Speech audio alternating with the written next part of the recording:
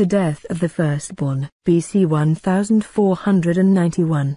29 And it came to pass, that at midnight the Lord smote all the firstborn in the land of Egypt, from the firstborn of Pharaoh that sat on his throne unto the firstborn of the captive that was in the dungeon, and all the firstborn of cattle. 30 And Pharaoh rose up in the night, he, and all his servants, and all the Egyptians, and there was a great cry in Egypt, for there was not a house where there was not one dead. 31 And he called for Moses and Aaron by night, and said, Rise up, and get you forth from among my people, both ye and the children of Israel, and go, serve the Lord, as ye have said. 32 Also take your flocks and your herds, as ye have said, and be gone, and bless me also.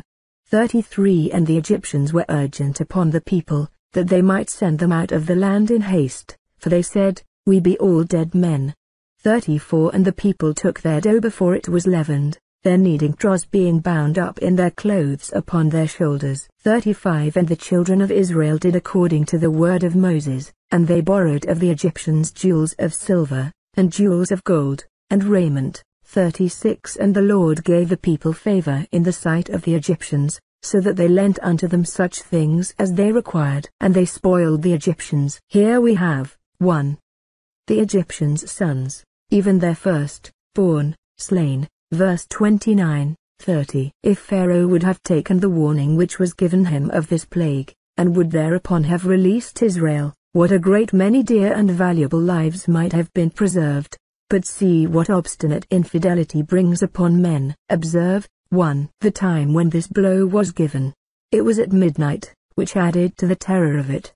The 3 preceding nights were made dreadful by the additional plague of darkness, which might be felt, and doubtless disturbed their repose. And now, when they hoped for one quiet night's rest, at midnight was the alarm given. When the destroying angel drew his sword against Jerusalem, it was in the day time, 2 Samuel 24. 15, which made it the less frightful, but the destruction of Egypt was by a pestilence walking in darkness, Psalms 91. 6. Shortly there will be an alarming cry at midnight, Behold, the bridegroom cometh. 2. On whom the plague fastened, on their first-born, the joy and hope of their respective families. They had slain the Hebrews' children, and now God slew theirs. Thus he visits the iniquity of the fathers upon the children, and he is not unrighteous who taketh vengeance. 3. How far it reached, from the throne to the dungeon. Prince and peasant stand upon the same level before God's judgments, for there is no respect of persons with him. See Job 34. 19, 20. Now the slain of the Lord were many, multitudes, fall in this valley of decision, when the controversy between God and Pharaoh was to be determined.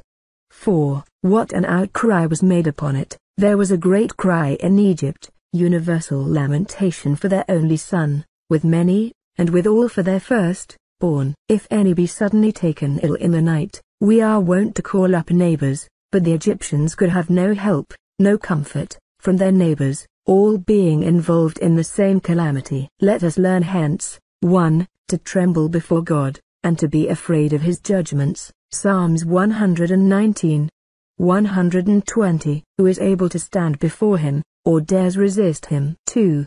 To be thankful to God for the daily preservation of ourselves and our families, lying so much exposed. We have reason to say, it is of the Lord's mercies that we are not consumed. 2. God's sons, even his first-born, released. This judgment conquered Pharaoh, and obliged him to surrender at discretion, without capitulating. Men had better come up to God's terms at first, for he will never come down to theirs, let them object as long as they will. Now Pharaoh's pride is abased, and he yields to all that Moses had insisted on. Serve the Lord as you have said. Verse 31. And take your flocks as you have said. Verse 32. Note, God's word will stand, and we shall get nothing by disputing it, or delaying to submit to it. Hitherto the Israelites were not permitted to depart, but now things had come to the last extremity, in consequence of which, 1. They are commanded to depart. Rise up, and get you forth.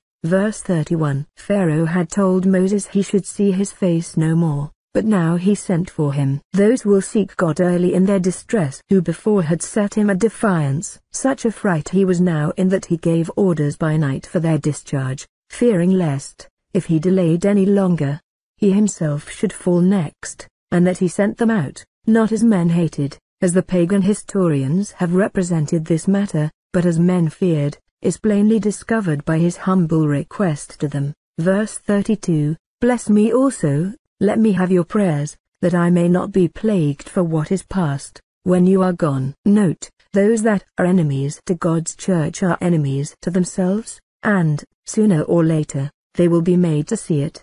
2. They are hired to depart by the Egyptians. They cried out, verse 33, We be all dead men. Note, when death comes into our houses, it is seasonable for us to think of our own mortality. Are our relations dead? It is easy to infer thence that we are dying, and, in effect, already dead men. Upon this consideration they were urgent with the Israelites to be gone, which gave great advantage to the Israelites in borrowing their jewels. Verse 35, 36. When the Egyptians urged them to be gone, it was easy for them to say that the Egyptians had kept them poor, that they could not undertake such a journey with empty purses, but, that, if they would give them wherewithal to bear their charges, they would be gone. And this the divine providence designed in suffering things to come to this extremity, that they, becoming formidable to the Egyptians, might have what they would. For asking, the Lord also, by the influence he was on the minds of people,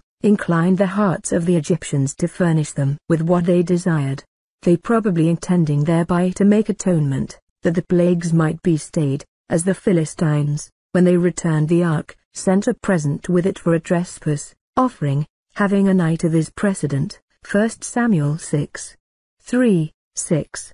The Israelites might receive and keep what they thus borrowed, or rather acquired, of the Egyptians. 1. As justly as servants receive wages from their masters for work done, and sue for it if it be detained. 2. As justly as conquerors take the spoils of their enemies whom they have subdued. Pharaoh was in rebellion against the God of the Hebrews, by which all that he had was forfeited. 3. As justly as subjects receive the estates granted to them by their prince. God is the sovereign proprietor of the earth, and the fullness thereof, and, if he take from one and give to another, who may say unto him, What doest thou? It was by God's special order and appointment that the Israelites did what they did, which was sufficient to justify them, and bear them out, but what they did will by no means authorize others, who cannot pretend to any such warrant, to do the same. Let us remember, 1. That the King of Kings can do no wrong. 2. That he will do right to those whom men injure. Psalms 146.